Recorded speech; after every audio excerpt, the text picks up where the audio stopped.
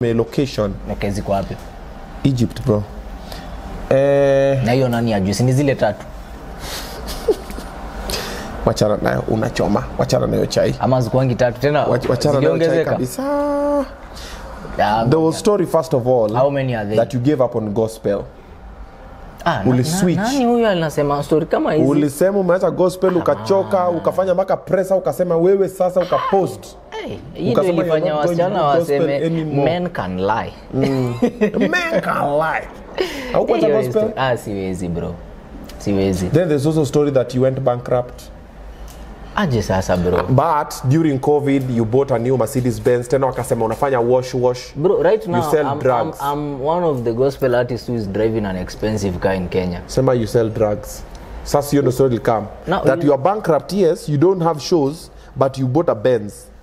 New 0 mileage Benz. How? Now you see, when I was struggling, when life was going down the hill, nobody was asking questions. Where right now God is blessing me.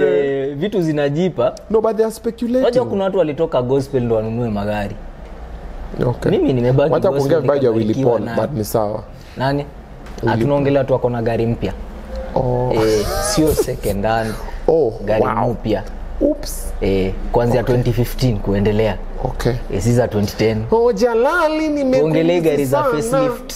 Kukupenda na nataka kufanya. My daddy nimekumizi sana. But he's a good friend of mine. One name says Enjoy. Yeah. I'm Willypaul's #1 fan actually. I can make fun of him because I love his music. He's my brother. Yeah. And I love him because he has akona akili ya mtoto. So let me say why. Let me say why before mni judge. Do you know pose anaweza kukasirisha leo, anaweza fanya tu kitu ikukatisie. Alafu kesho akuje kwako ni kama he did nothing, amesahau. That's true. There was a day they did a gig. I think people don't know this story. There was a day they did a gig in UK na DJ Mo na Size 8.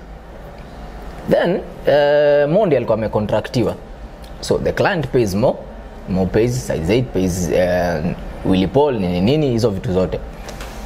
Man, ganji ka delay. Pose alikuwa anashinda hiyo basement hapo anniversary. Ameleta zogo. Ama zemo mimi nilipe manze, alafu Pose anakuanga na kadi moja ukidile na do yake. Mamangu anateseka huko Madhare. So akaeka more pressure. It was that time alikuwa amebuy ile Toyota Allion. You remember that is first car? Alikuwa anajiita millionaire. Na hiyo time hata hiyo gari kwa imefika 1 million. But sasa juu tutakuwa na zetu we didn't know. Yeah. So amekuja ameletea mongori. Uko na mbaya. Amekuja ameleta ngori hapo basement. Mazemo nilipe pesa yangu nini, client ashasema ameweka. Unajua there is a way I can wire you some money, then it takes time to reflect. You see, my ninja doesn't understand that because si mtu wa bank to bank, ni mtu wa M-Pesa. So hiyo time ameleta zogo. Wacha nikwambia aliletanga zogo. So Mo akamwambia ido ina clear kesho. So kesho